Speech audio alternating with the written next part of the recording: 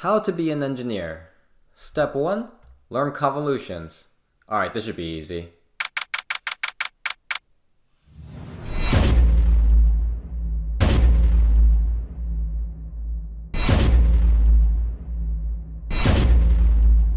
Okay, let's not give up yet.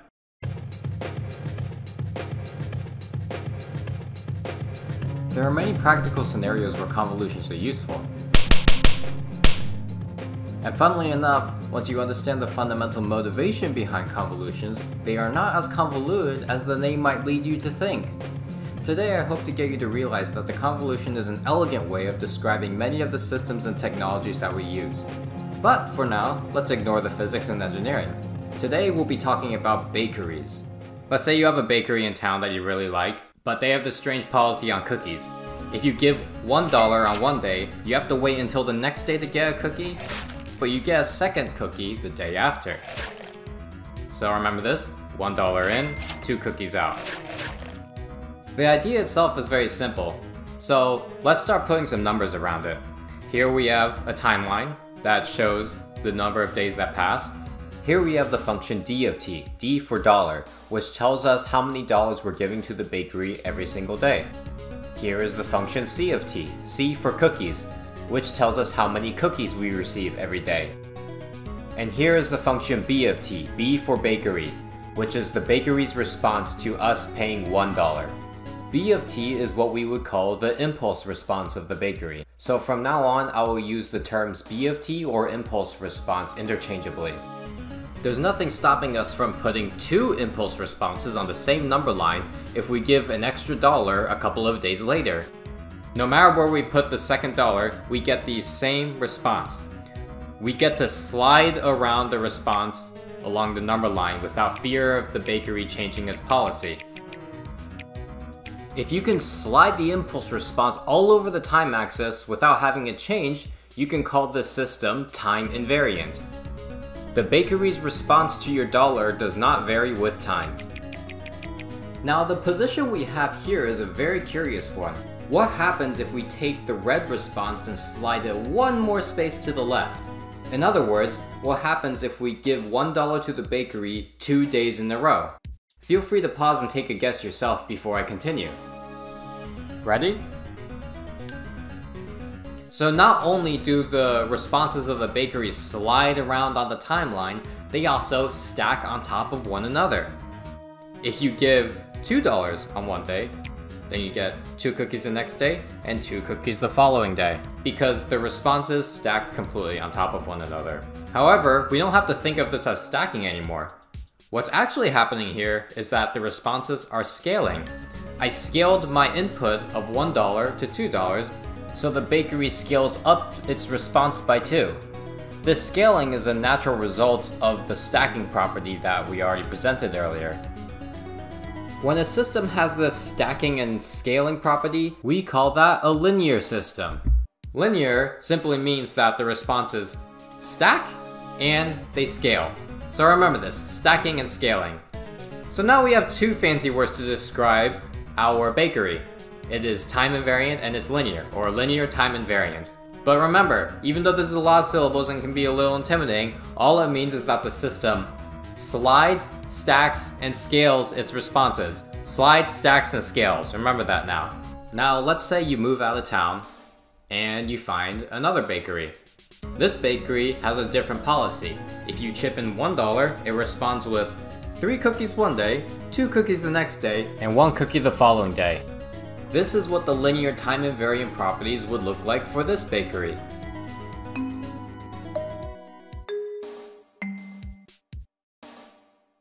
Let's observe a couple more combinations of impulse responses.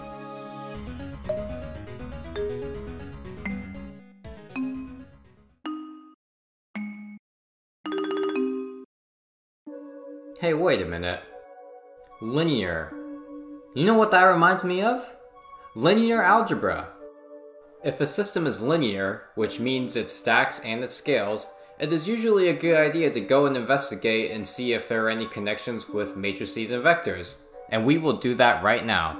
Now, if you don't know what matrix multiplication is yet, then you might struggle with this next bit. But if you do know how to multiply matrices, then you will do just fine. Now, we were talking about cookies, and dollars, and bakeries, so where are the vectors? Well, actually, they've been here the whole time I've been showing you, they're all up here. As per convention, we're going to tip these vectors over so that they're standing straight up, with time increasing as we go down the vector. Also, I will now put the dollar function on the right and the cookie function on the left. In linear algebra, it is typical for the input to go on the right and the output to appear on the left. And we know that there's a linear relationship between the c vector and the d vector. So perhaps we need to multiply the d vector, the dollar vector, by a matrix to get the c vector. So with the knowledge that we have now about how the responses slide, stack, and scale on top of one another, we can figure out what this matrix is. Let's start with a simple example, with the dollar vector being 1, 0, 0, 0 all the way down, which means that we give $1 one day and don't give it any more dollars. And we already know what this first column looks like because we know what happens when we give this bakery $1. It will be a copy of the bakery's impulse response. We can do the same thing if we just move the 1 down, if we just give $1 on the next day. And we receive the same response, but it's shifted down a bit, because obviously if you give $1 a day later, then your response is going to be a day later. We can keep repeating this pattern for all the other columns of the matrix. For now, we will arbitrarily make this a 7 by 7 matrix, but keep in mind that this matrix can be any size. Within each column, you just get a shifted version of the bakery's response, which is 3, 2, 1. Along the rows, you also get copies of the impulse response. You also get a copy of 3, 2, 1. So this matrix has a symmetry along its anti-diagonal. Since a matrix multiplication is a dot product between rows and columns, time moves left to right along the rows. So the rows of the matrix are reflected in shifted copies of the impulse response.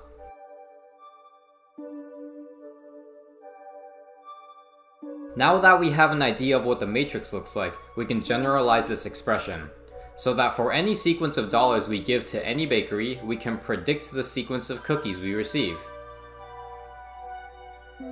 Generalizing the input is rather simple, and so is generalizing the impulse response matrix. Since the elements of the output vector is a sequence of dot products between the input and the matrix rows, we can express the output vector like this. This negative sign reflects the impulse response, and this negative sign shifts it. As time increases, the shift increases, so we know the output is a function of the shift. But how is it possible to have b of t minus t? Well, when you apply a linear operator to a function of time, that unit of time will be cancelled out and replaced with another unit, such as in the Fourier transform, where time is replaced with frequency. In this case, the original time variable is being replaced by another time variable, which can be pretty confusing at first. We must distinguish the two different time variables with another symbol. Let's express the input time variable as tau and the output time variable with the t.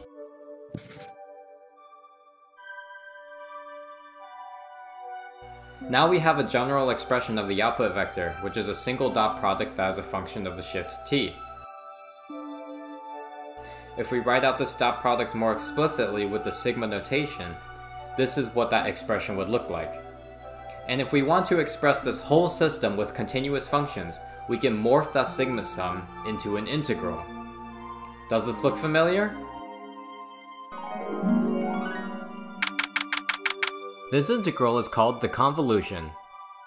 We can use an asterisk to represent it as an operator between two functions. This expression is useful for any linear time-invariant systems out there. Let's take a look at some real-world examples. If you're an electrical engineer, you will run into capacitors and inductors, which are components that store energy. In other words, it is in their very nature to stack and scale their inputs. Even if you do not know the dirty details of the math, the qualitative behavior of capacitors and inductors should lead you to intuitively understand why convolutions are applicable. Have you ever seen this footage? This is Tacoma Narrows Bridge, and this rocking motion is the bridge's response to the wind. It collapsed in 1940.